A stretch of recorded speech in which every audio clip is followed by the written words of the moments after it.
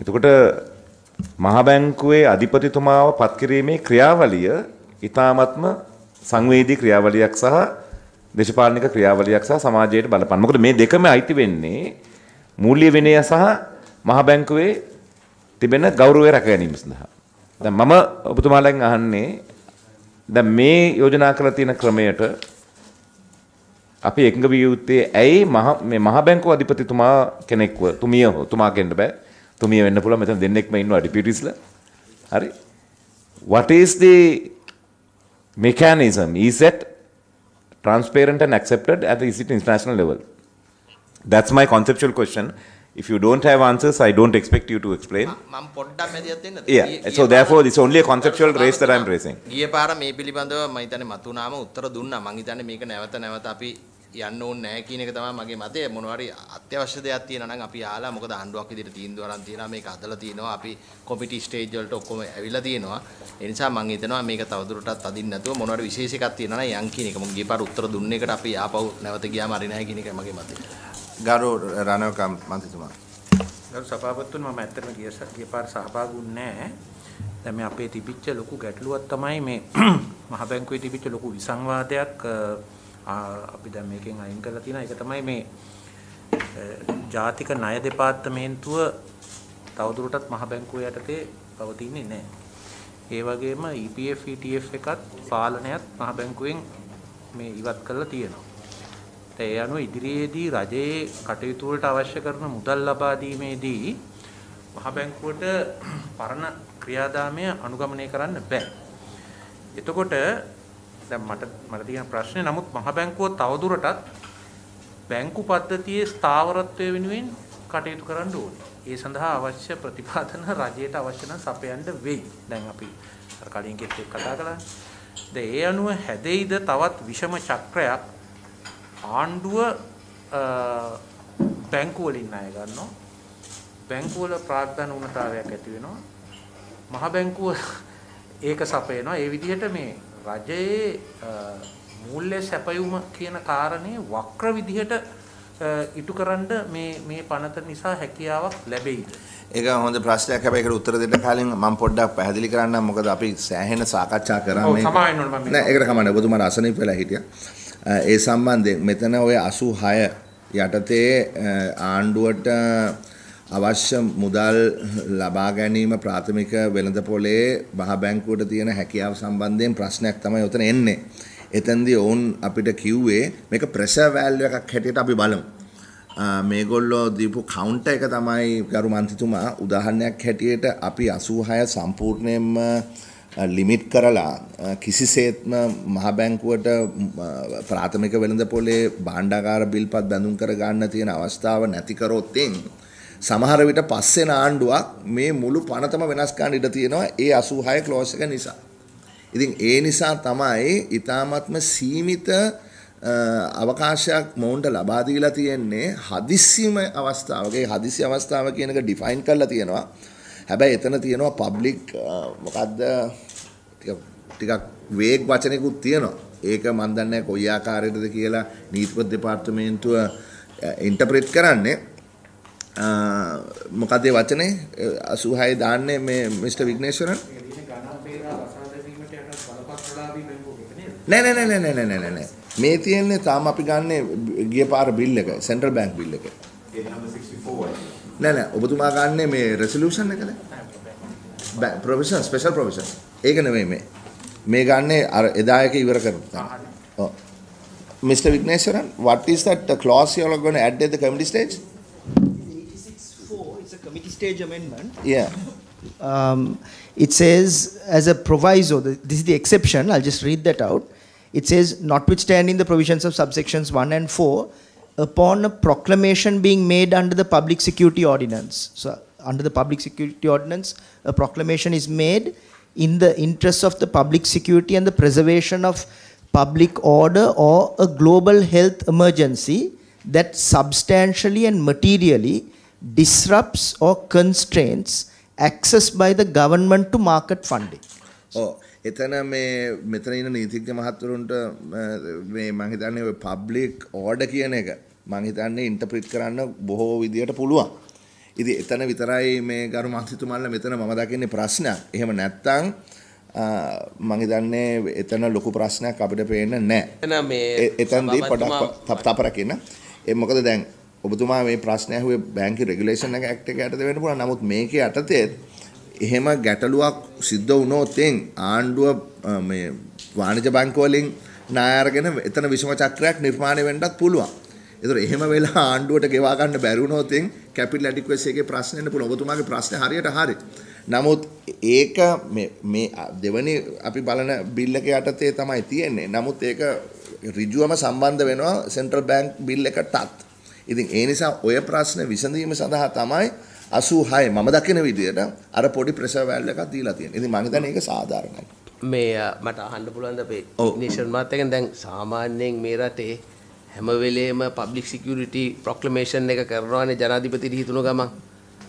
ඒ කියන්නේ ප්‍රැක්ටිස් එක ඒ ප්‍රොක්ලමේෂන් එකේ වෙනස් කිරීමක් වෙලා නැහැනේ. And the instances in which that it can be done stands the same.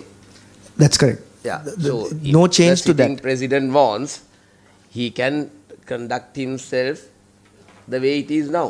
Yes, there is no restriction except that the condition that triggers this is in addition to the public security or the conditions remaining, the emergency situation remaining, they have to substantially and materially disrupt or constrain access by the government to market funding. So there has to be a public security proclamation which results in substantially and materially disrupting or constraint. So it's an additional So trigger. It can always happen.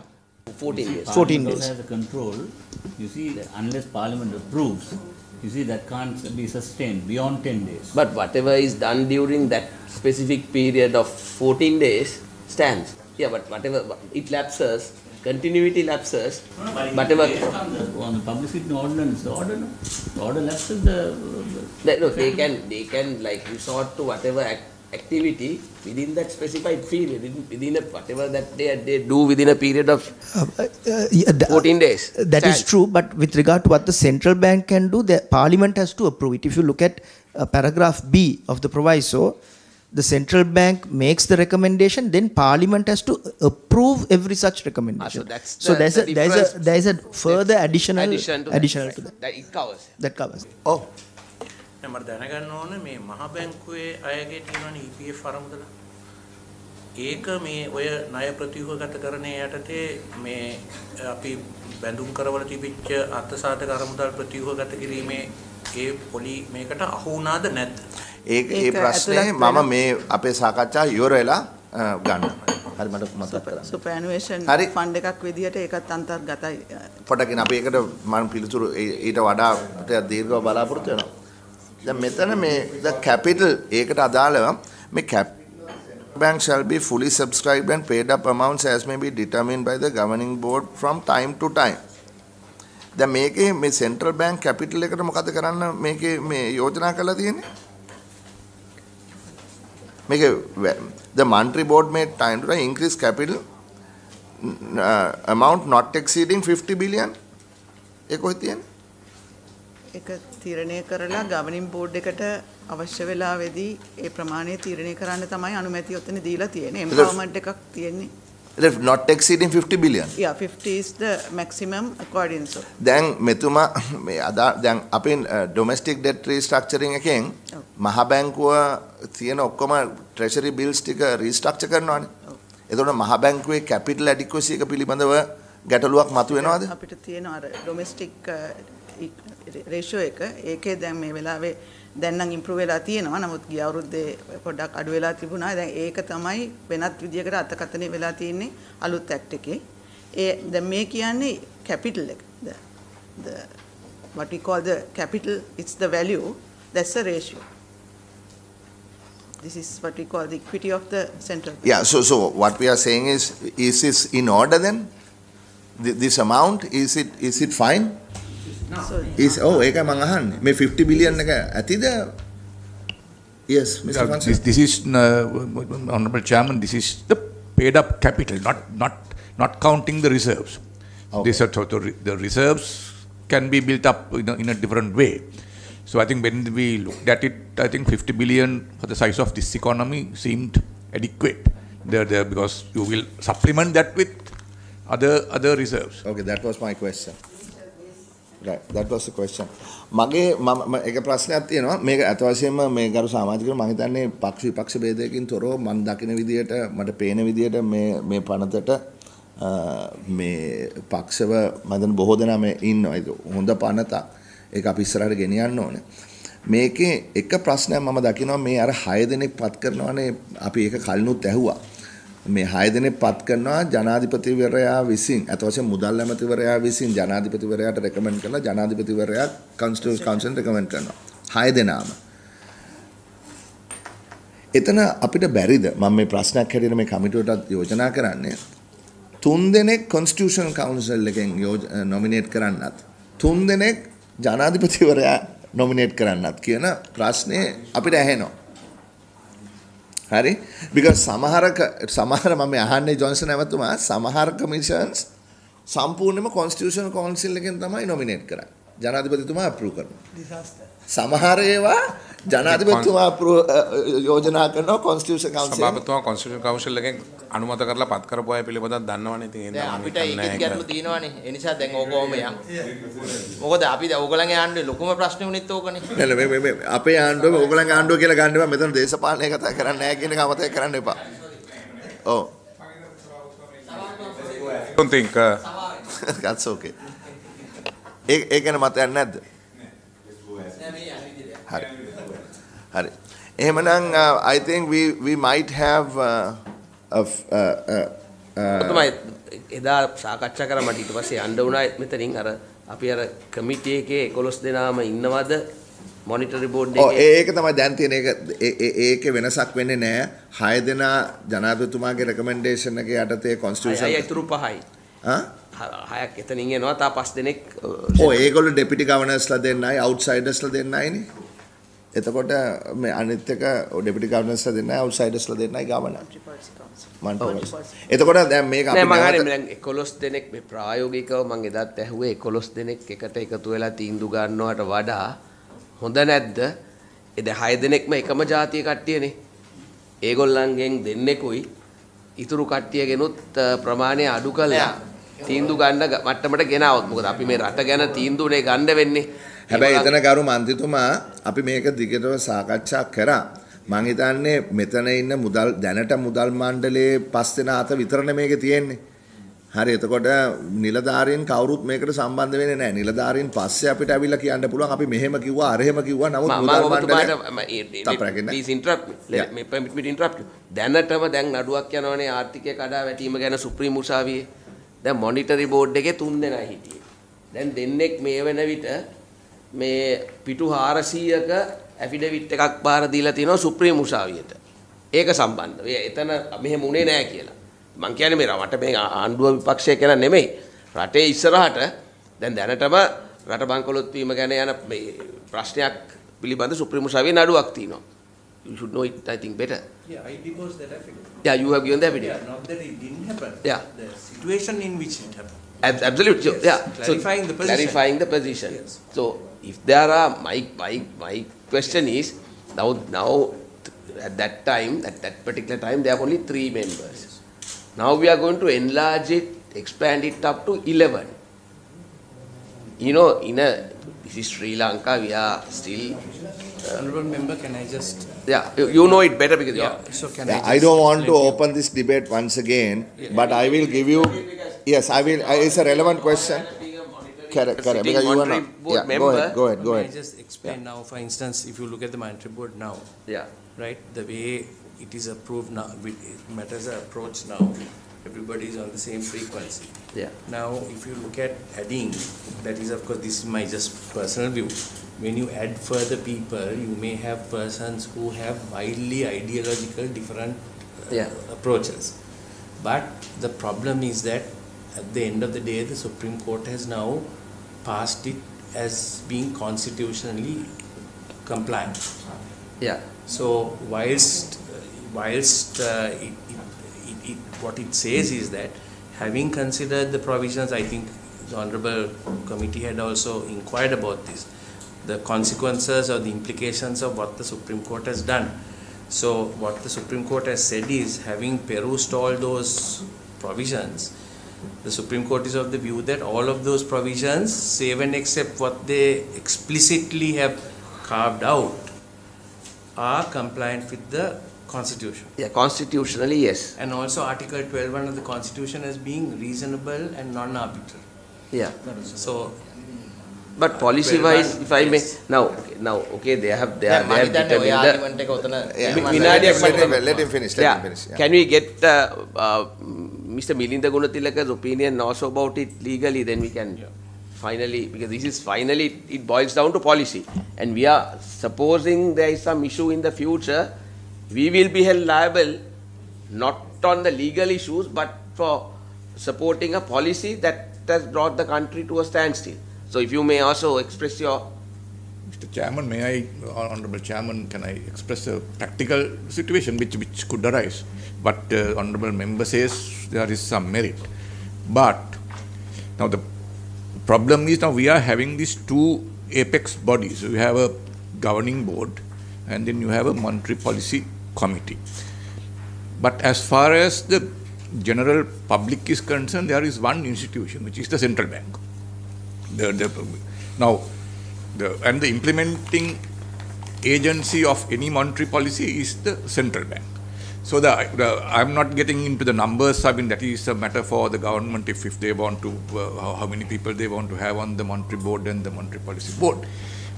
Now, when you are talking of monetary policy decisions, most countries take monetary policy decisions by majority. There is sometimes no unanimity because there are people who might give a different viewpoint. Then it takes by majority. It has happened. It can happen. And it has happened in Sri Lanka as well. I mean, not that it has not happened. Why everybody is in this is because, as far as general public is concerned, there is one body which is the Central Bank of Sri Lanka, which is considered to be the monetary policy implementer. These nuances of having two different bodies could be very complicated for the general citizenry if there is no total ownership of the monetary policy board as well, because we should not have a situation once a monetary policy decision is taken, somebody in the governing board goes and says, no, I didn't agree, I was not part of that decision and I didn't agree with that. Once the collective decision is taken, they are all bound whether they expressed a different opinion or on that note of Mr. Fonseca, Honorable Chairman and Honorable Member, the question was that when we were having discussions with the IMF, which their requirements, what they were saying, the views that we strongly expressed was that now the governing board would be responsible for financial system stability. The monetary policy board would be responsible for price stability. And because economic stability is generally taken away. So our view, and I think what the IMF accepted, was that as an institution, that it will be very difficult if the members are not common members, for instance, to take decisions in silos. The governing board would be dragging its feet in one way and the monetary policy board would be dragging in another direction. And the problem is, as you all know better than us, the question is that monetary policy can have a large impact on financial system stability as well. And any decision that you take on financial system stability can also impact monetary policy. So it was in those circumstances that it was decided that there will be common members. But I think the honorable members' view is that why should it be such a large group of people? But I think this is something just for your consideration. Those matters had been, I think, passed muster by the Supreme Court. Okay. Yes, just deliberated and done. No? The gentleman asked view from the DSC, and that's it. And we close it. Honorable Chair, Honorable Member, I have not handled this bill. May I, with your permission, ask my colleague to handle it, because I'm not at all familiar with the provisions of this. It has to be determined. It might be that because of the greater number, let's say there is in the members on the monetary policy board who the final view might change because there are new people, so a minority view might end up prevailing. So that's also possible, and that can only happen if all of those members are there. That is number one. But what I'm most concerned about, and I raised this on the last occasion as well, is that the Supreme Court considered this particular provision and wanted the quorum increased from 6 to 8. So that means they have felt that there should be 6 and there should be 8 people considering this. So changing that, honorable member, I would be very reluctant to try to mess with that, because now that the Supreme Court has made a determination, then trying to work out what is permissible and not will be a very difficult task. Honorable member, Mr. Virakodi, are you satisfied with that? Can we move on? Well, if that is their adamant, I of course think that there is a way out taking... Supreme Court's decision. It's not the official decision, Supreme Court's decision. All right. So I just want to close this, but just I want to make one observation, is that the powers of the governing boards shall be 2. The first one is take general policy decisions other than... Kindly page number. 6. So this is part 2, 8.6a, 85a. So the power of, it is very clear, the power of the governing board shall be to take general policy decisions other than monetary policy. So really, I don't know how this will stand in a court of law if something happens and they say, look... No, I think that is because there is a separate committee, that is a monetary policy committee, where the governing board members are also there. Correct. I think that's what... So the governing board members are automatically part of the monetary policy committee. So monetary policy committee is the one that is... So I think after many months of discussion and a lot of hard work by a lot of people, both in fort and here in Jayawardenepura, I feel that we may be able to muster bipartisan support for this bill, which I think if we can would be a great step going forward, and we hope that we will be able to get this through with everybody's support. So thank you very much.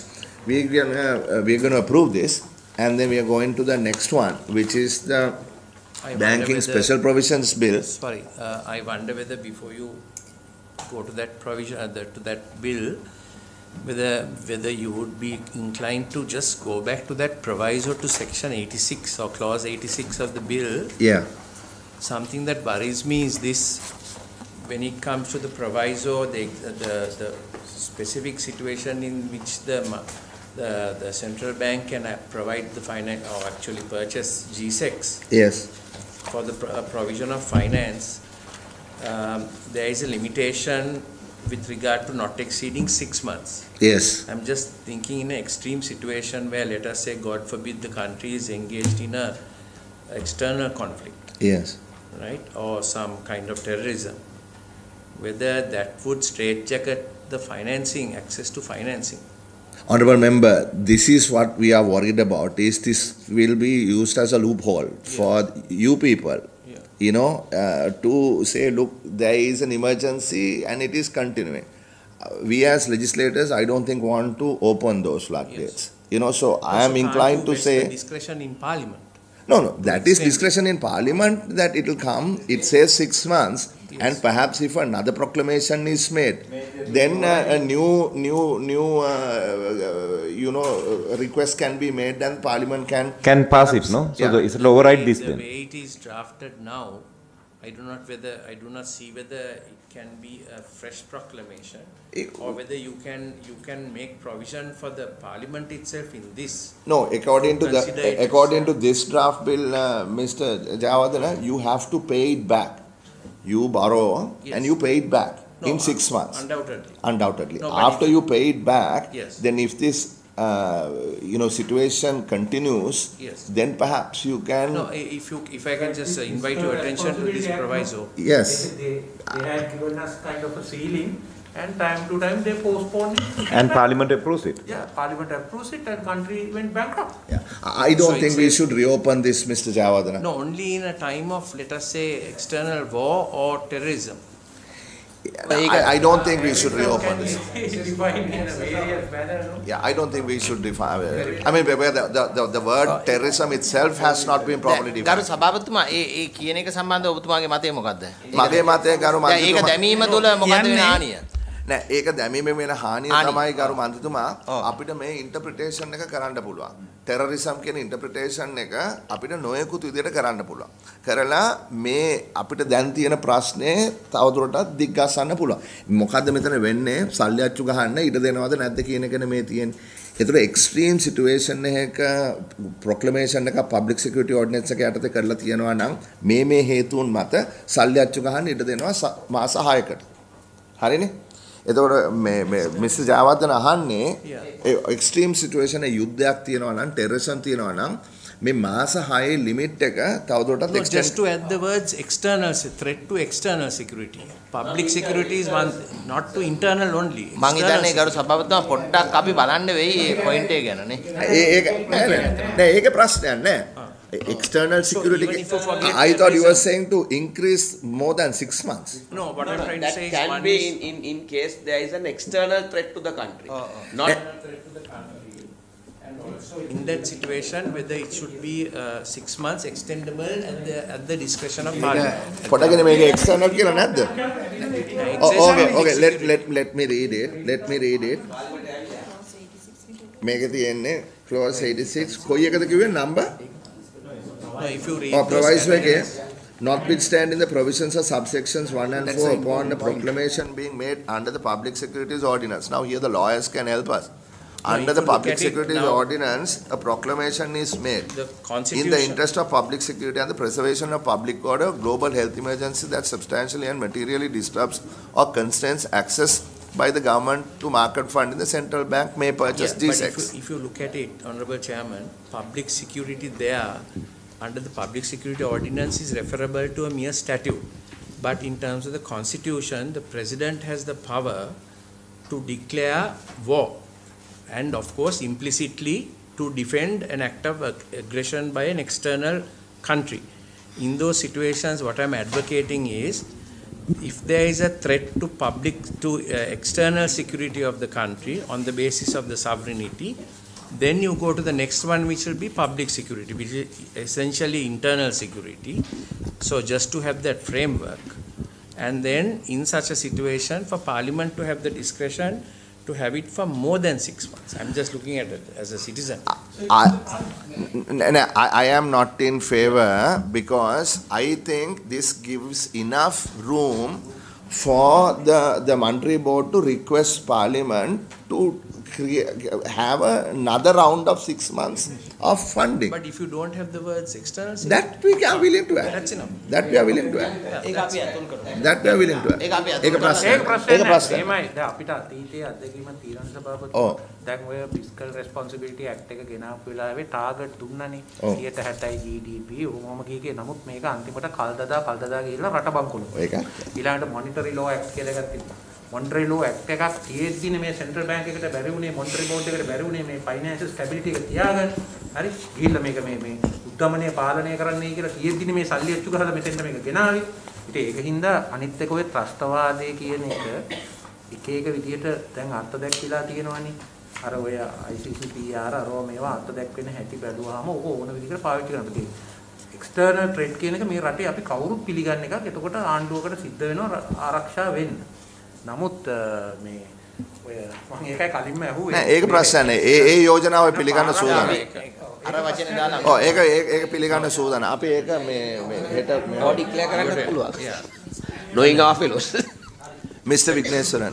So just one question on the extending part. The Supreme Court's determination is very clear. No extension. That it has to be for a limited period only. We are not. We are all saying. We are only saying we'll insert the Under words external. exceptional circumstances, it has to be limited only. It says very clear. External. What is the word you use? to external security. That's in all. the interest of Yeah, external. I think that would not. Practically, we don't need to worry about it because if the president declares war, in terms of the constitution, he will at the same breath declare emergency. So under the public security, so it practically it's only a flourish. We don't really need it because the section as it stands is adequate. In my view, you know, I don't see anything being taken away, only that it gives additional sort of cushion. Yeah. It's up to the AG's department to interpret what Mr. Javardhana is saying as a member of the Mandri board. But the committee has no issue. If you want to include that, we have no issue. Honorable Chairman, I'm just urging this committee to look at this. So because Articles 1 says Sri Lanka is a free, sovereign, independent and democratic social republic. The Republic of Sri Lanka is a unitary state, and in Republic, sovereignty is in the people.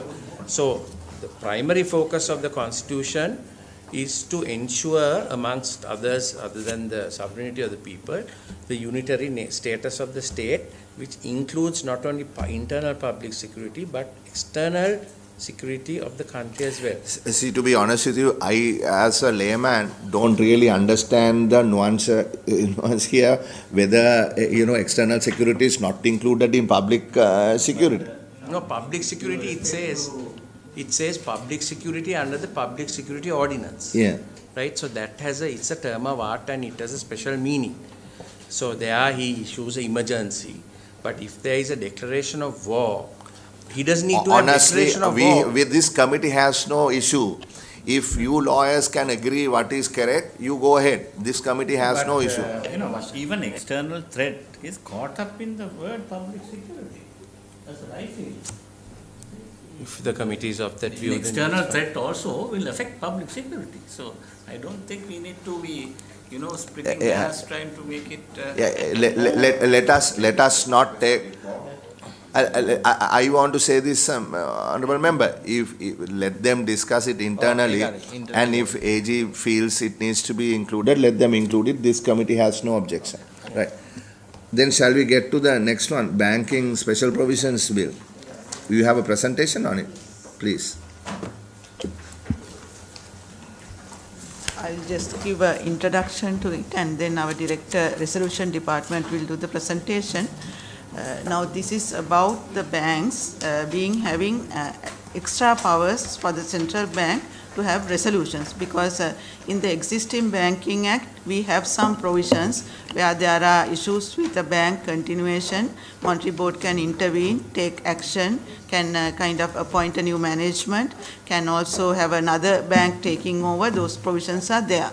But last year, with the kind of developments that took place, and when we saw banking sector is kind of experiencing certain difficulties, we all thought there will be several banks that we will have to kind of have certain resolution action, and we have to be more focused towards those actions.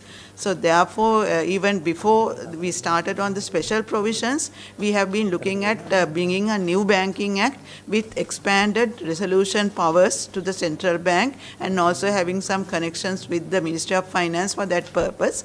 But with the developments, as I said, kind of some negative developments on the banking sector, we thought it is more opportune to concentrate on this resolution action as a fast-forward action. So therefore, that was the decision taken to have this banking special provision targeting the resolution action in case if the central bank and the government has to face some resolution of some banking licensed bank, we are given more empowerment, more powers, more legal authority to have a smooth resolution without impacting much on the taxes, the government, the public, and then also on the depositors' interest. Right, so okay. that was the intention. Okay. A small, tongue-in-cheek comment I'm going to make. Joke. So obviously, everybody expected the DDR to be applied on banks also, no? I think, sir, like from the beginning it was mentioned, the financial stability will be maintained. Yeah, so that is how financial stability was going to be re-established. I think that was mentioned. I was so just, anyway, we have to have some fun also in this, no? Okay. I hope. So, he's going to make the presentation. Sorry, yeah. I want to ask you, this is starting saying banking, so my question may not be valid even. Does this cover the financial institution? Like in public, we have found the confidence of public had been lost. මහජනයාගේ විශ්වාසය කඩාවැටුනේ හුදෙක් පිළිගත්ත බැංකුවල නෙමෙයි මේ තැන්පතු ඉල්ලලා ඉන්න finance companies වලින්. They it be A, B, C or whatever. So මේ පනත විසින් එවැනි ආයතන අධීක්ෂණය කිරීමේ බලය ලැබෙනවද වඩාත් සමීපව? එහෙමනම් දැනට තියෙන තත්ත්වයට වඩා මේ වැඩි වෙනවද කියලා අපිට කියන්න. මොකද මේ මහජනයාගේ විශ්වාසය පිළිබඳ ගැටලුවක් තිබෙන නිසා. අධීක්ෂණය පැත්තෙන් ගත්තොත් මේ පනතේ අධීක්ෂණය ගැන නෙමෙයි තියෙන්නේ, මේකේ තියෙන රෙසලූෂන් එක. අධීක්ෂණය තාමත් කරන්නේ ෆයිනෑන්ස් බිස්නස් ඇක්ට් එකෙන්. මම හිතන්නේ පහුගිය අවුරුදු දෙක ඇතුළත අපිට හැකි වුණා ওই non bank sector එකේ සෑහෙන වෙනසක් කරන්න.